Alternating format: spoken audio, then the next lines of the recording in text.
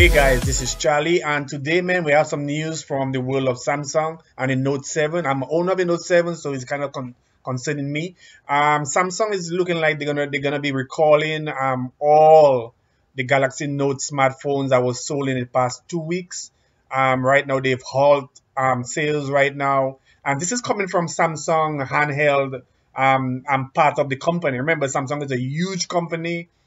Put Apple, Microsoft, and Google together, Samsung is bigger than that.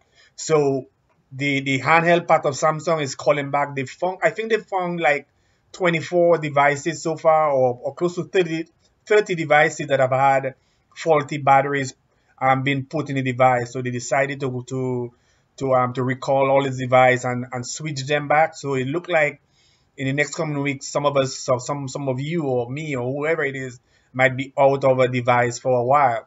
So that's the news so far. So we just have to keep listening, and we might have to take our phones back to our manufacturer.